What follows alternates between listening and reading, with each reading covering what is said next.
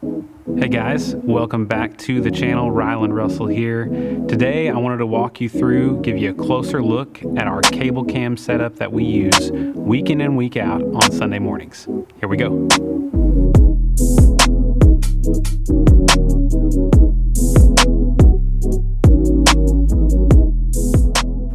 All right, so maybe you're like me and you've seen these churches that have these giant jibs and cranes in their worship centers. They're able to get amazing dynamic shots with those, and you've wanted to incorporate something like that into your setup, but your church is not really ready for that in their worship center. Neither were we, but when I came across this cable cam idea, I thought I'll give it a shot, backed it on Kickstarter. Lo and behold, it got delivered, and we've been using it for a couple years now, week in and week out. And so while we love our unit and we do use it a lot, I just want to go ahead and get this out of the way and say, this is not a necessary shot or a tool for any church live stream. This is like icing. No, this isn't even icing on the cake, because that's the good part. This is like the cherry on top of the sundae. You don't really need it, but I mean, it's kind of nice to have something else there. So if you're kind of at that point, I'll walk you through how to use the Wiral Lite and how we use it every week in our Sunday services. So first of all, this is the unit. It's powered by a single motor. It's got extendable arms. You put it up on the line that it comes with that we mounted on our wall. You can mount it wherever you want to, as long as it's safe and not going above people would be my recommendation. It's powered by a single LiPo battery that plugs in to the back. It's kind of annoying that it's not a standard RC LiPo end, but it comes with a charger. And then it also comes with a remote that you can control it with, or they have an app that you can use as well, but we use the remote. It works great. And then we set the endpoints and let it do its thing. Now the other piece of the puzzle is, what kind of camera are you going to attach to your cable cam? We learned quickly that you can't just put a stabilized camera like a GH5 with sensor stabilization on it and call it good. It's got to have gyro stabilization, such as an Osmo Pocket, but that doesn't have wireless video output. But if you're not doing it live, that works great. But obviously a gimbal was the answer for us. It needs to be a lightweight gimbal, so this is a Moza Air, the original, and we have a GH4 on here with a 14mm pancake lens. And then this is also feeding out wireless HDMI through our Vaxxus Atom 500 unit, and it's sending it just over to the wall where it's kind of mounted by, and that's going SDI over to our ATEM. So once we had this set up, then you've got smooth, dependable footage that you can now actually manipulate live with the remote for the Moza Air. All right, so now let me walk you through the actual setup and usage of the Wiral Lite. All right, so step one is for us setting up the gimbal. I'm not going to walk you through how to do that because there's so many different gimbals out there, and really that is up to you. We like this one because it's lightweight. It balances our GH4 with the 14mm pretty easily, and we have a little mounting point here for our Vaxxus Atom. It literally just has a power button and a joystick on there. But my favorite thing is actually this little remote, because we can power on our remote, and then now we can control the pan and the tilt of the Moza Air. We have it set to do this really slowly, so that way our pans can be really natural looking, go slow. They can just hold down pan while it's zooming across the line. All right, so once we've got our gimbal set up, we'll take it over there, we'll focus it, we'll make sure all of our exposure is correct, and then we have this little extension pole attached to our Wiral Lite. The only reason that we do that is we want our cable cam to be high enough that no one's going to walk and hit their heads on the Wiral, but we want it low enough to actually get some of that parallax effect where you can see the crowd kind of going by.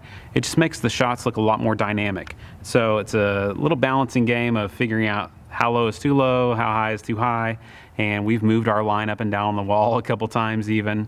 And now I want to take you over to the actual line and show you how we have this all hooked up. All right guys, so we have our Wiral now mounted on our cable cam line, our extension pole attached to that, a quick release plate, attached to that. Then our gimbal with the Atom 500 and our GH4 with the 14mm in inverted mode, and we've hooked up our HDMI to that. Here on the wall we have our receiver for our wireless HDMI and the remote. Alright, so we've got the cable cam mounted on the string. I've showed you all that. Now I want to show you how to program with the Wiral remote.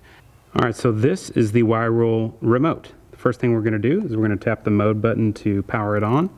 Then we're going to set our endpoints using these left and right endpoint buttons. And I will move the Wiral and try to show you. We're going to go over there to the end, a little bit further. And since we were going left, we click the left button. Now, if I can go right, we're going to go over to the other end.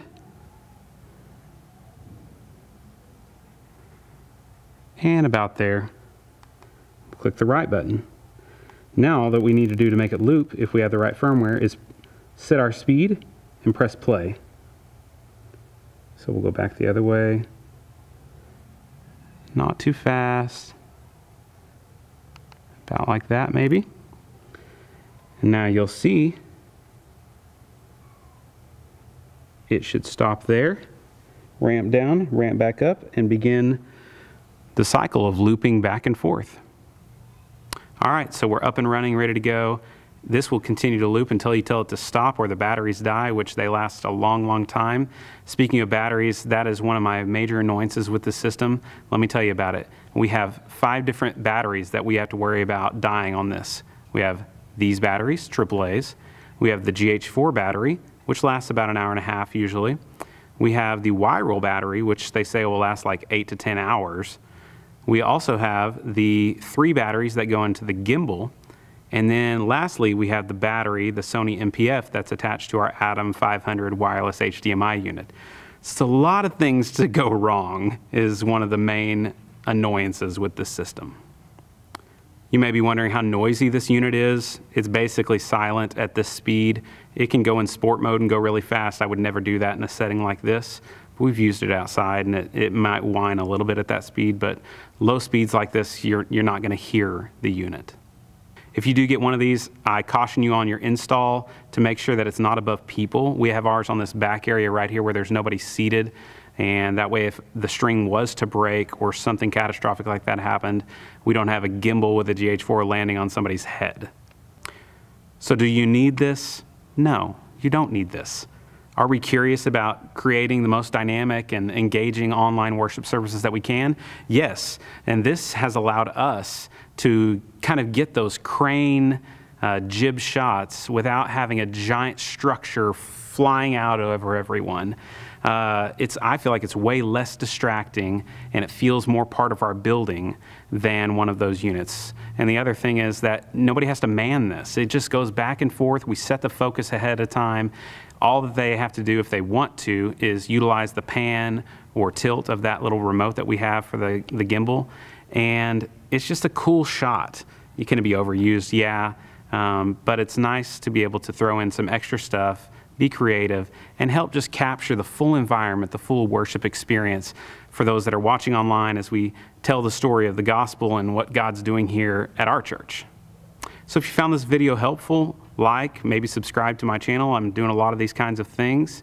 And if you have any questions, things I didn't cover about this unit, drop them in the comments. And if you'd like to maybe chat more and have a video session with me to help answer any tech questions at your church, you can find a link to do that also in the description through my Jimmy profile. And remember, guys, we can do a lot of great things, right? Let's do it all for the right reasons. We'll see you in the next one.